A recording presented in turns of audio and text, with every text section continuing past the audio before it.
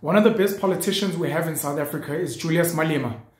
I have been a big fan of Julius Malema from the ANC Youth League days because he used to be brave, he used to be vocal, and he literally shook up a lot of us as young people.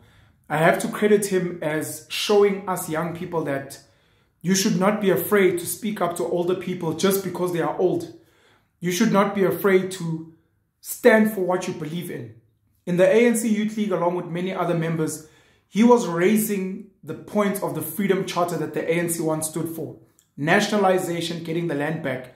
And he graduated to take that to the economic freedom fighters after they suspended and kicked them out of the ANC.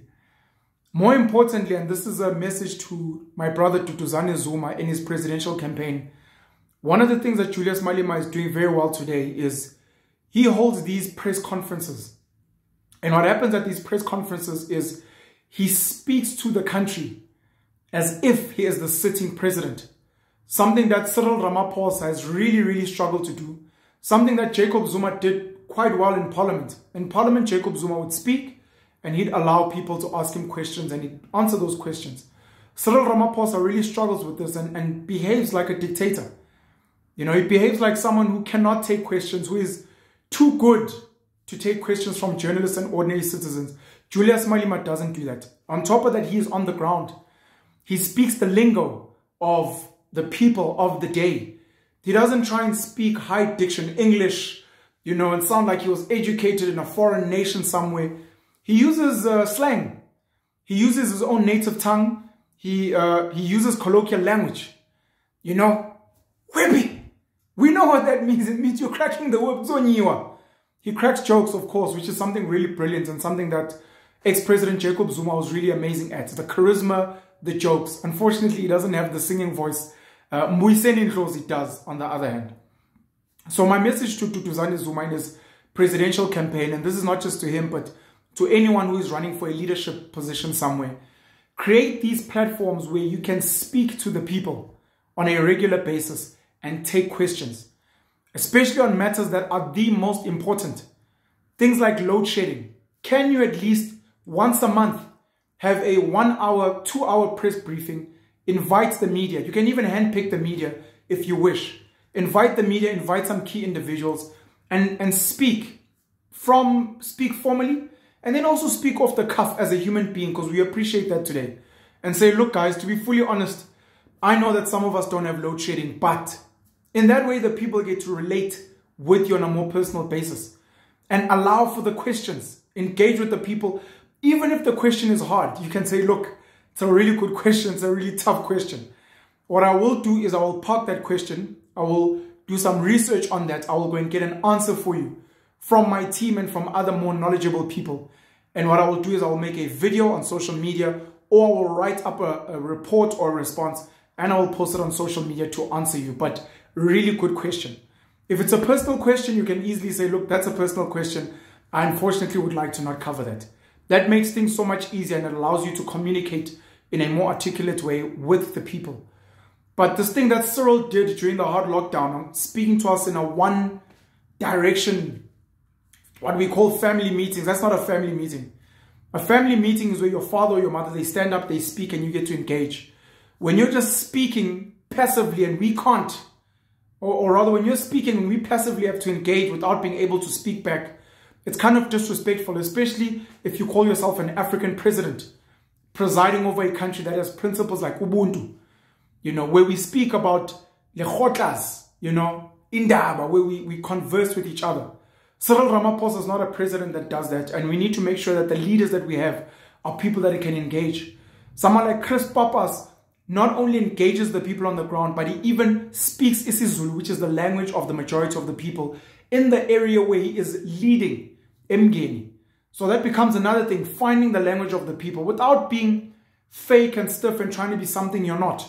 If you're not really good at the language of isiZulu, I say any Afrikaans kan praat nie en jy's nie so vlot in die taal, let it go. Speak in the language you're most comfortable with, but make sure that you're trying to appeal to the people. If you cannot appeal to the people, another hack for people that maybe are not too comfortable in a certain language, the churches have done an amazing job where someone preaches in a language and someone translates. And then Jesus came down. And then Jesus went phansi. And then Jesus went up the mountain. So what you can do is, while you're giving a speech, if you're doing it in English, get a translator. Of course, we have people that do sign language. But get a translator, someone that can stand next to you.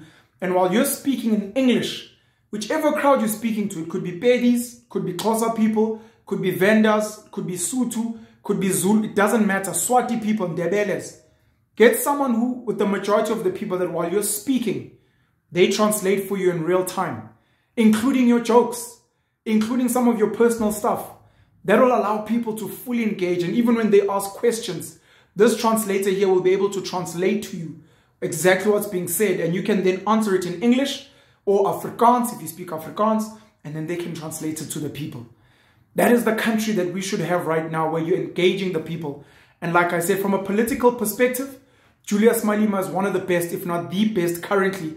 Of course, we had ex-President Jacob Zuma, who was amazing as well. Find platforms. I used to make these videos on Facebook last year before they started throttling my content, where for an hour, for 30 minutes to an hour on Facebook, I would go live. I would go live and engage the people on a pressing matter. Andre Terreita has just stepped down as CEO of Eskom. Thabo Bester apparently is running rampant in the country. Guys, load shedding is now at stage 6 and we're struggling. And these are some of the thoughts and this is some of the history. And I would have notes and I would read certain articles from Moneyweb, Business Tech, Daily Maverick, The Citizen, Mail and Guardian, etc. And if you don't have the answers, you go and research. People would criticize me in those live videos. They'd say, no, Pen, you're wrong. That's actually not what happened. I'd take the criticism, I'd go back, I'd come in and fix it. Some people would educate myself and the people viewing with some of the, read this article, guys, actually the real number is whatever, and we all learn together and we build this nation together. We need future leaders who engage the people and who allow the people to engage them. That's how it works. And that's why even in my first video, where I was criticizing Duduzane Zuma's presidential campaign and offering him solutions, I was saying, have a social media presence. Make sure that people can engage on social media. Be one with the people. That's where you win, especially if you want to be a leader of the people. If you want to be a leader of something else, business, an elite group, etc., you don't have to do all of that. Just make sure you have a platform for those people. If you want to be a leader in your community, in your city, in your town, make sure that you have a Facebook page, an Instagram page, a Twitter profile that engages those people. And when there are issues in your city, in your town, you tell people, look, I've seen some of the roads in this area. This is what's happening. I've seen that people have been complaining. Chris Papas, again, does this brilliantly well. We've seen Gayton McKenzie in the Karoo doing amazing work and engaging with the people and trying to solve their problems on the ground. He wasn't dealing with Durban problems. He wasn't dealing with Cape Town problems. He wasn't dealing with Joburg or Mbombela problems. He wasn't dealing with Free State, Kimberley problems. He was dealing with problems of the people of the Karoo, and he was engaging them directly. That's what a leader does. And that's one of the things that I hope Duduzane Zuma and other people that are running as independents or as other candidates somewhere else, engage with the people. You've got the internet now. If you can create media briefings, do that. Have press conferences. Let people come through and engage with the people. And people will get used to you being that leader. Cyril Ramaphosa doesn't even do the stuff that Julius does. Julius gets on platforms and he speaks. And people listen locally, on the continent, and internationally as well. Pen, you are the black pen. Let's get it.